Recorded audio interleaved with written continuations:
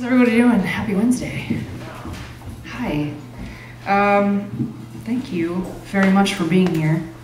Yeah, Mr. Don Hall. I'm married to this guy. Such a gem. So he's going to accompany me for a few things. We're going to get it started with a little bit of Heart Crane. And this goes out to everyone in the room. Thou canst read nothing. Thou canst read nothing except through appetite. And here we join eyes that in sanctity where brother passes brother without sight, but finally knows conviviality. Go then unto thy turning and thy blame. Seek bliss then, brother, in my moment's shame. All this that balks delivery through words shall come to you through wounds prescribed by swords. That hate is but the vengeance of a long caress, and fame is pivotal to shame with every sun that rises on eternity's long willingness. So sleep, dear brother, in my fame, my shame undone.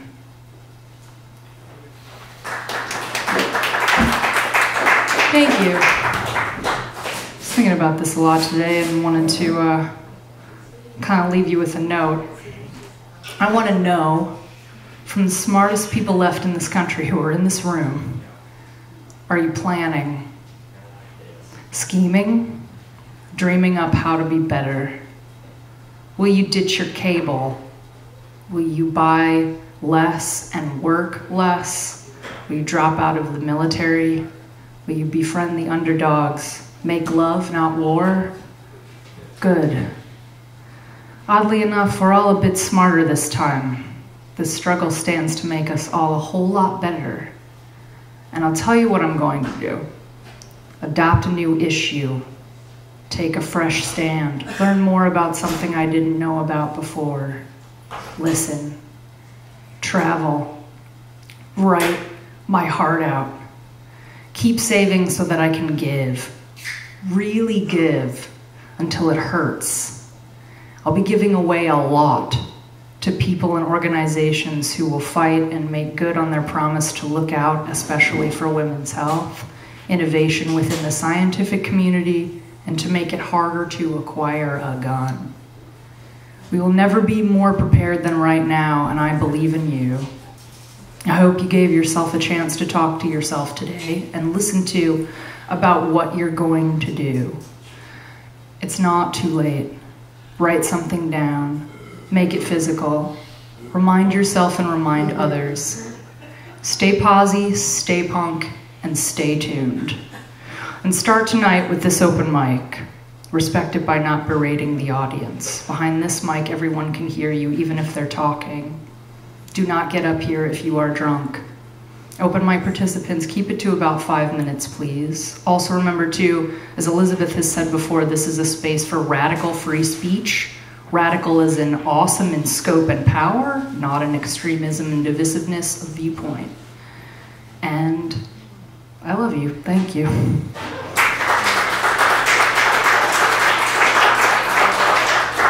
I've left some literature up here on the table. Elizabeth makes CDs for this, and that stuff, donate if you can and help her to keep making this happen.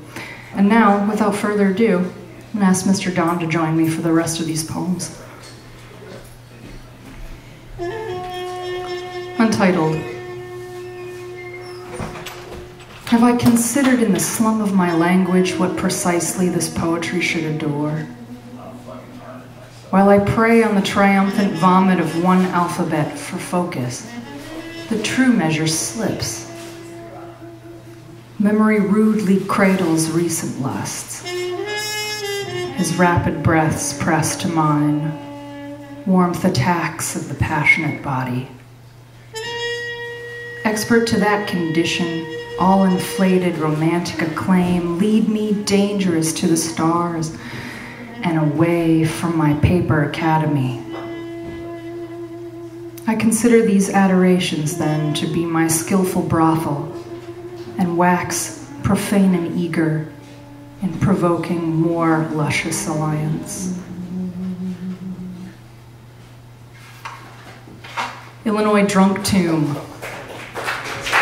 Thanks. You guys can hold your applause to me. Thank you, I appreciate it. I have seen this judgment list like a penis in an ice cream press, loamed in the soft scorch summer, interested in only one cool arena of love. Notched on pedestals, dismissed of suspicion, onward of increase in the simple vessel. It wields its chapters to parts unknown, scattering the fire's reverse to the lovemaking. Drawn westerly as an uncaged wind, rearing up refulgent and combustible under nomadic composites of antique feelings. Numinous boyfriends give up the weed, kicking aside clandestine habitual usages.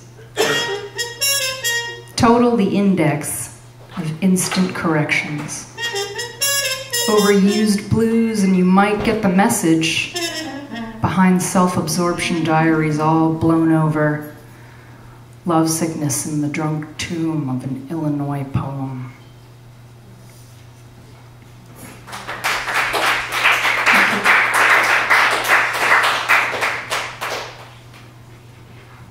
A poem for optic nerve.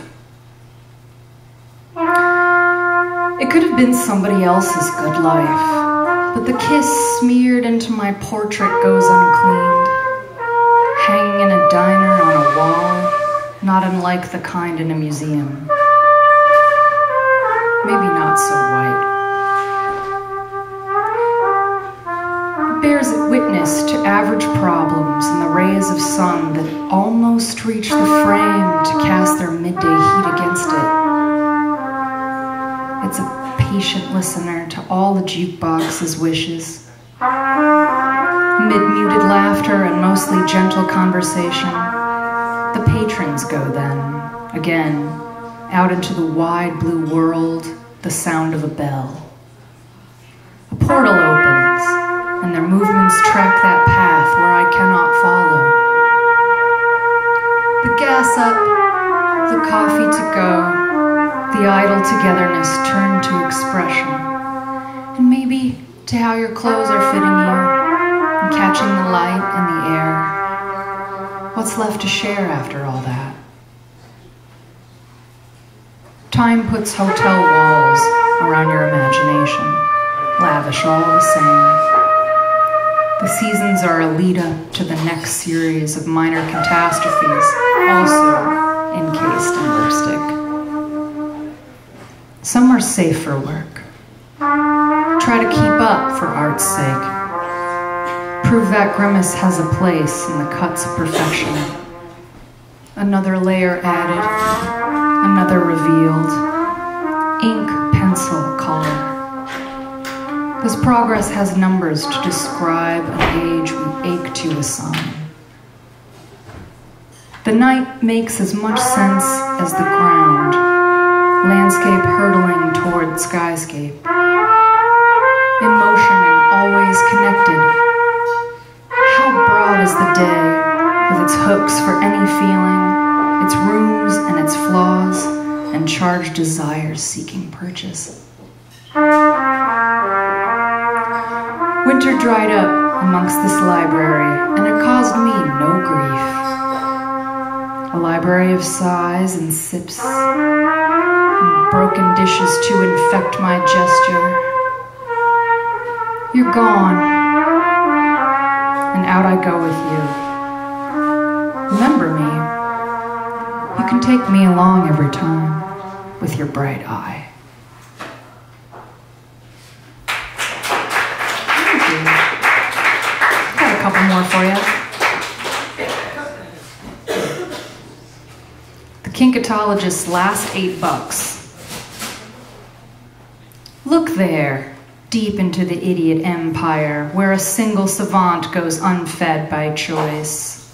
Skip jokes that are not gotten or were never funny. Gloss small talk not heard and not repeated. Moreover, the opposing extreme of any ivory tower artifacts of sin. Here he is, found out by uselessness and pockets of plastic crap toy-shaped mischiefs. Stupidity smiles up the corner and howls out its ungreeting. Sky is falling salutations, eristic as feathers left unpreened for fashion.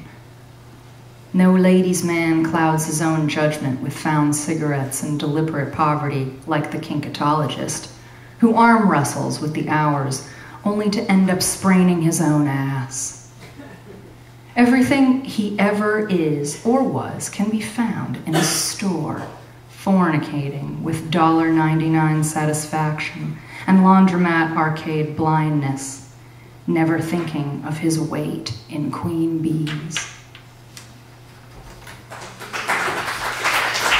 Thank you. That was so patient. Two lovebirds on a fence singing happily. Mouths are instruments to speak, to call, to kiss. Along the high wall of the crowded marketplace, these birds preen and verge. Lovers who don't go back, who can go home, who will not stay to explain away the magnet of what has been witnessed or what has been made. Ears are instruments to tune, to hear, to interpret. Could we dare in a letter, art? Oh, how our fire peaks when air rubs blood together under these living feathers. Taste is still with us. Music makes us forget what we had to say. All these doused magics play a packed-up call into adjacent backyards, hearts wailing to attention while tongues paint each other red, and the song catches on to neighborhoods nearby.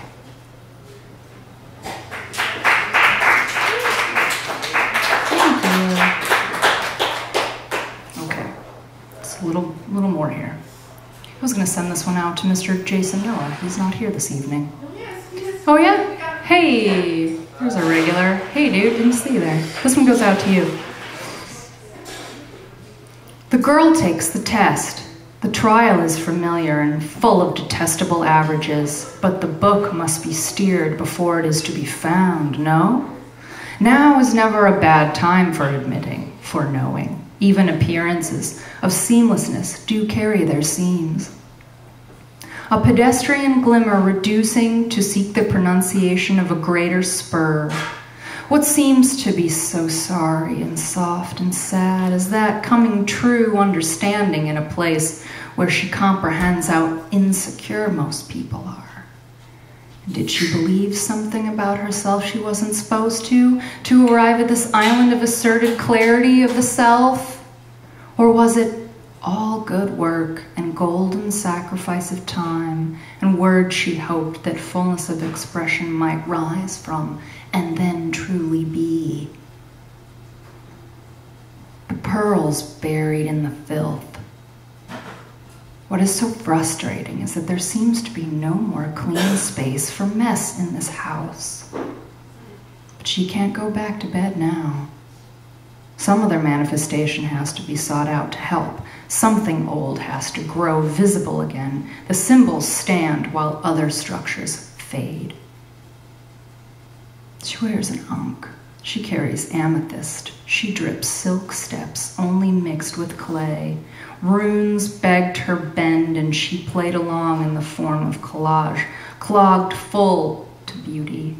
Like jagged spring with newly invented powers, like heat from wood and pewter, crimson reflections, metal and purpose. The music stops if you're not paying attention. And a stick end is not pure until it goes deep for a moment into the fire. Then you feel yourself exhale. You know, even if you get burned, you can do something a bit more than just average. And that counts as a kind of music. a rescuer.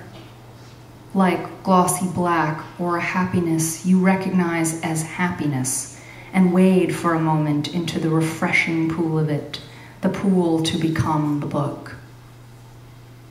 The sweet truth and the lie resurrected, secrets in a trapdoor tooth, manuscript weeping like lace from a slit to the wrist, kisses at ankle and top of foot to solicit seashell whispers, a house for the curer crouched gently at the base of the skull. Thank you. Come on.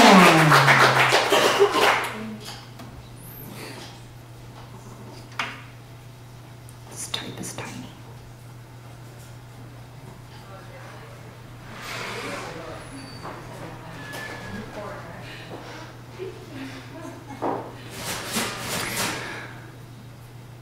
I'm a diver and a dancer, but the dancer is wearing off. There's a cut where my lips should be and I pour alcohol into it. Laughter seems so foreign. Half smiles are a shielded bite. Sure, this heat is a prison, but no one seems to be able to remark creatively about the quality and quantity of its bars. They turn on me too, those hopeless yesterdays becoming tombs of time's treasure. A measure of wet that sits flat before flooding. Yes, but I'm never so depressed I stop making the bed. Yes, as long as there is a bed to make. The fall from grace is perpetual. The mating within oneself of innocence to experience causes both grief and beauty. The great betrayal happened very young. Somewhere between the ages of 14 and 16, probably. A lot of key personality building happened within that time. It was nice to go to school and be numb some days. Boys staged proofs for me of how weak and thinly motivated they could be. Talkers of the wrong kind of talk, but I'd like to think I reclaimed myself in them too. The best parts. Got married years later in a black dress. My nails went unpainted. My eyes milky blue as a calm sea. Pearls in my ears. Real treasure from the deep. Maintenance betrothed to that time when magic truly arrives and the earth uses it to right itself. But time, isn't it just like time all over again? Come on, when I go and keep my window open, I must expect all that city dust to blow in and coat my desktop. Light in abundance to see the dirt. While sore in its soak of sleep, my heart speaks sludgy and binary. Deep beats cast find no relief. They crave an orbit. They know no other device. But let's change all that because see, I'm quite young, and for everything I do, I can be naked. I can walk around wishing on my shape and hearing it gurgle. Somebody has to deeply inhale, exhale, and play out all the magic for this family. Someone has to swim until they hit the diamond of air far below. I told you I was a diver. I can show you the cavern where I sang my first song after being born, and it still rings there, trapped and eerie for all years. It does not fade or evolve. It is just an essence. When I go there, I know that for a moment I am as close as before to something great. What had been good and pure was a glory again coming into view. All the heaviness and impurities clouding my innocence bleed out of my eyes like filthy lace while I climb out of the sidewalk and up into the shining lake with its waters that take every stain. I swim and bleed until I am without cracks. Then it's back to the window. One last thing and then this part is over. Very early one morning before all this and long after in the aching, cramping blue of summer's last dawn, I heard a very queer bird song, high and squealing, trumpeting and trilling, clipped and ululative, as language between animals often is. It came closer, and I moved from my rumpled bed to see. Quetzalcoatl swooped down through the buildings on my street and called again from its righteous beak.